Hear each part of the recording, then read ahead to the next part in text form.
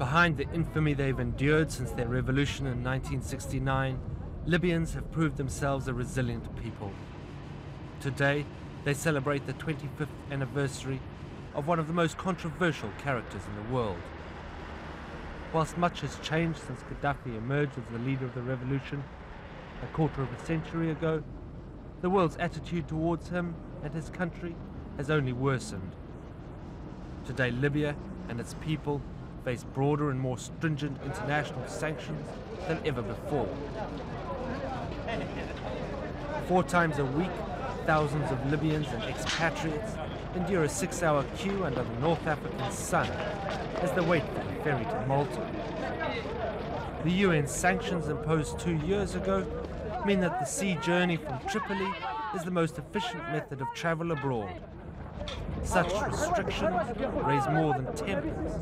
Inflation grows and the economy suffers.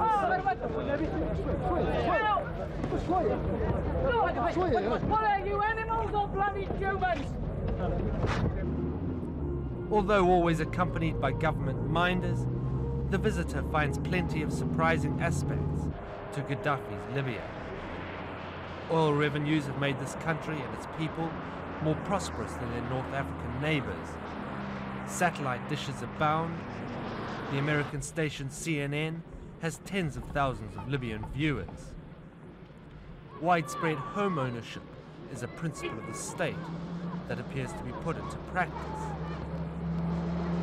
Landlords are illegal, so Libyans are encouraged to buy their own homes by paying subsidized monthly mortgages. In this housing project 20 kilometers outside Tripoli, people live in conditions that would be the envy of any country in the Arab world.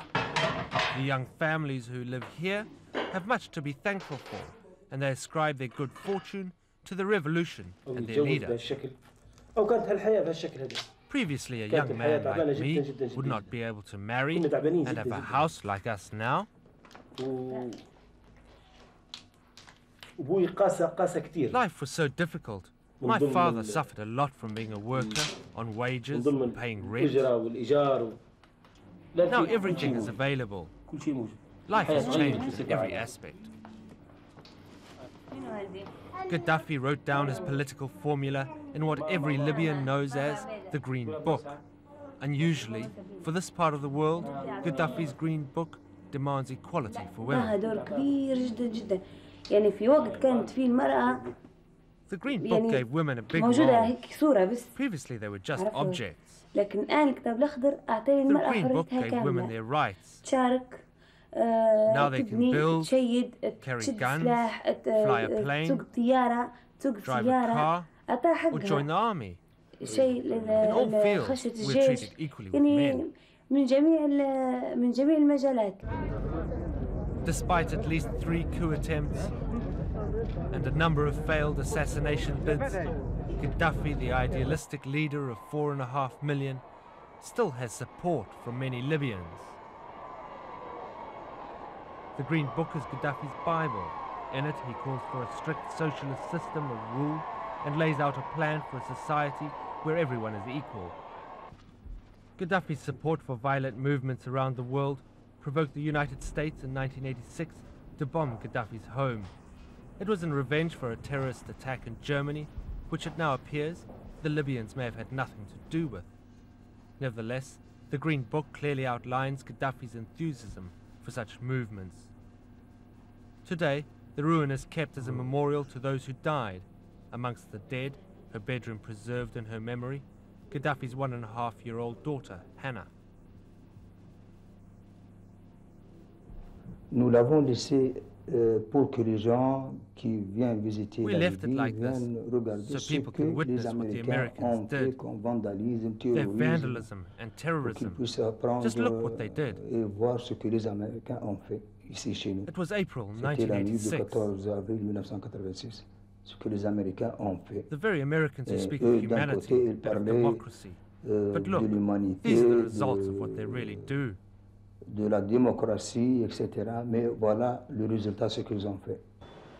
Today, Libya's foreign ministry has toned down Qadhafi's sponsorship of the world's radical young fighters. We're making the decisions, and we are making the mistakes too, not only the achievements. And we have nobody to blame except ourselves. What is the role of Colonel Qadhafi then in all this business? Why is he there? I think he has a very serious problem. He is an idealist man in a world that is everything except an ideal. He wanted the people, especially the poor people, the people who used to walk barefooted and persecuted by every government, to become the masters.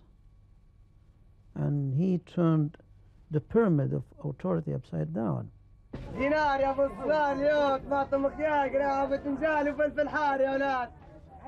Qadhafi's unique plan has backfired internationally, and though few go hungry at home, people here are starved of freedom.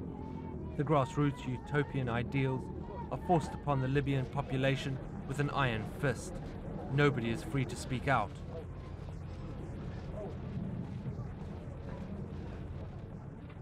How do you think about your leader, Colonel Qadhafi?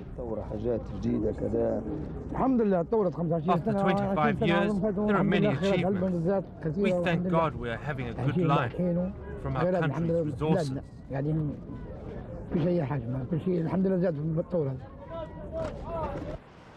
Qadhafi has brought to his rule something of the uncompromising life of the Bedouin. He was born in a tent and spends months each year roaming the deserts. Human rights is a word not mentioned in the open. Society is controlled by popular committees, supposedly nominated by the people. In reality, they have become a dangerous and deadly force of control with few limits to their powers. The regime is very oppressive and the risk is very high.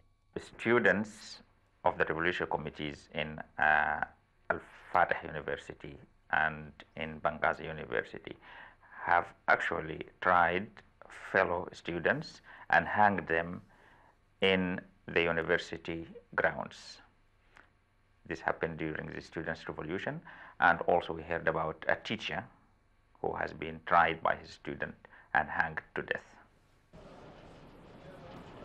As Qadhafi celebrates 25 years in power, he'll be receiving no guests through Tripoli airport. Accused of protecting the two men who blew up the Lockerbie jet in 1988, Libyan airlines are unlikely to fly in the near future. And with the hardening of UN resolve, even the ships waiting to come into Tripoli port may soon go, leaving Libyans to depend entirely on their own resources.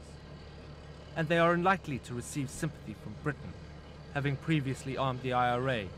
Today, that's a decision the Libyans say they regret, and one made in a moment of anger following the bombing of Qadhafi's house. This Irish problem, we got into it accidentally. If Britain and America can practice revenge, why can't Libyans practice it? So we went there and supported them again, because they are the only people who can hit the bridge. We don't have any ballistic missiles, we don't have strategic planes, we don't have submarines, we don't have nuclear weapons, we don't have any means of inflicting the same suffering the British and the Americans inflicted on us.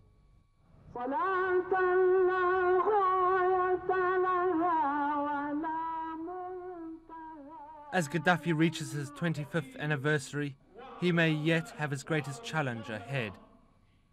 The Islamic resurgence taking root in North Africa is no friend of his. All mosque preachers in Libya are employed and controlled by the government, in the same way that journalists are. Already the Algerian fundamentalist group FIS is said to have a toehold in Libya. While Libyans can afford to eat, the fundamentalists are unlikely to be a problem. But that could change if sanctions start to hurt ordinary Libyans.